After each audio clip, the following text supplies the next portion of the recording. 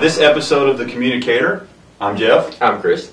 And today we're going to talk about power over Ethernet, which is something that a lot of people really don't pay much attention to when it comes to voice over IP systems or being able to power things like access points. We're going to talk a little bit about some of your options that you can look at instead of actually having to throw in a power over Ethernet switch, which essentially that is an option. But what do people need to go through, or when they're evaluating their options? Well, first thing you need to do is look at what exactly you're going to use it for. And like Jeff said, you can use it for voice over IP phones, IP cameras, all manner of devices, anything that could be powered via Ethernet. The question is, how do you get that power to it? And a lot of times you're putting something out there, a phone at a guard station or something where you don't normally have 110 power run. So what you'll do is, if you're within 300 meters of a network hub, you will use some sort of device to get that there. So what we're going to do is, your choices are, you can use a single port injector, and if you've only got, say, one camera going out there, that's a really good, cheap solution to do that, and it'll work great.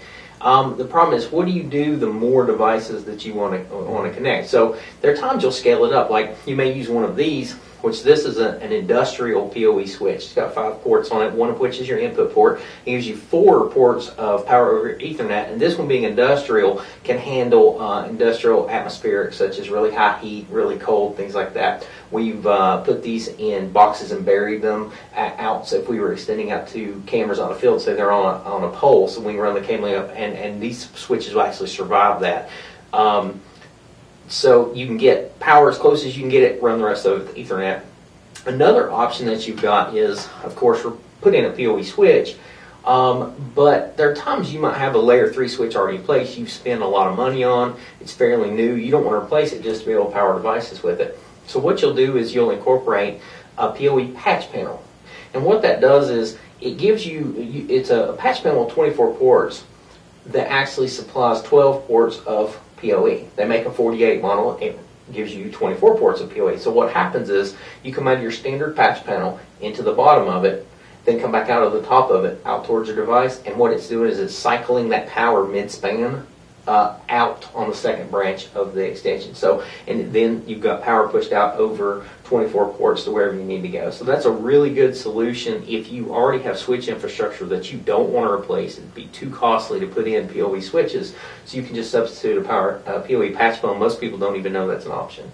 Well, before we go to the other option, I guess that we're looking at doing, which were the power Ethernet bricks, that we were talking about, that's really popular for a single port, which would be really popular for access points. Absolutely. And then, of course, IP phones. And, of course, we've seen them both ways, where they have power Ethernet switches in the core area, or they've got the bricks that actually provide the power to the phone or the access point, wherever it may be. What would most people bear in expense if we go with the midspan we were just talking about? How does that compare to actually buying a power over Ethernet switch? Well, for, say you needed 24 ports of PoE, what you would do is, say if you're buying a switch, you're probably talking, depending on the brand of the switch, $3,500 up to $6,000, depending on your matching your layer 3 switching and all the other aspects that you need. Where you could go, $1,500 to $2,000 for 24 ports. A full PoE, rather substitute that and put it on top of the switch that you've already got. Like you said, another option is those single ports, where if you're only talking 1 or 2 devices, you're just going to buy one of those. They're usually less than $100. You can put those out there, power one device, and that injector may be in the core. And like you said, it may be right next to the phone also, because there are several types where you will put it next to the phone. You will use what we call a wall wart, where it plugs directly into an outlet, goes into this, and injects the power that way. So that's another really good option for single unit devices.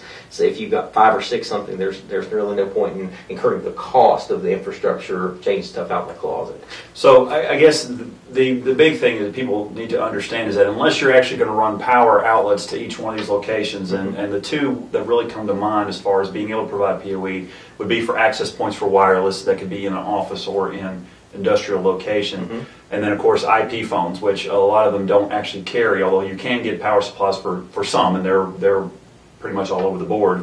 But for the most part, you have to be able to provide power. PoE is something that a lot of people do actually with inside the core. So your options you're looking at doing we talked about three. One would be the Power Ethernet switch that you're able to get, and there's a lot of flavors there. You go Netgear, Cisco, Juniper, just depending on what other network needs that you've got. And it's something that you can easily search for and you're able to come up with in 12, 24 port flavors, 48 port flavors. Those are things that you can look at. There's also core switches that have the blades that actually would have PoE ports that are actually within inside the blade. So really, that is, like I said, is all over the board, and price-wise, it's all over the board as well. Depending on capacity. The second would be something like this that Chris was talking about, which would be a industrial PoE switch, which is great for your harsh environments within like production facilities. Exactly. So, and this one, if you guys can see here, where it's got the one input and then the four outputs, you're able to handle more than just one. Cameras, access points, whatever it may be. And of course, the last one we were talking about are Power over Ethernet, what we like to call bricks, but they are actually injectors that can be done at the station side, station level, where they can actually plug into their phone.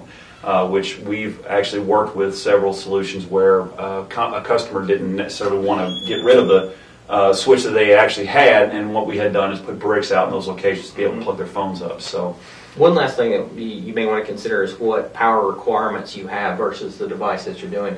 Most things are 802 AF standard, which is up to 15.4 watts of power per port.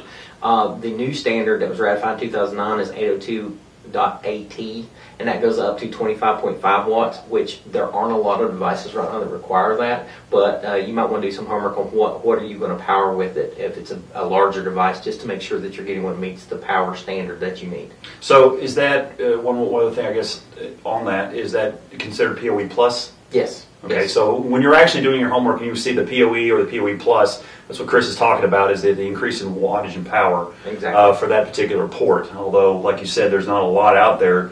We're trying to scale back. All right, they're trying to scale back power as opposed to actually pushing more power. So that's something that you might want to certainly take a look at, but pay attention to that PoE Plus.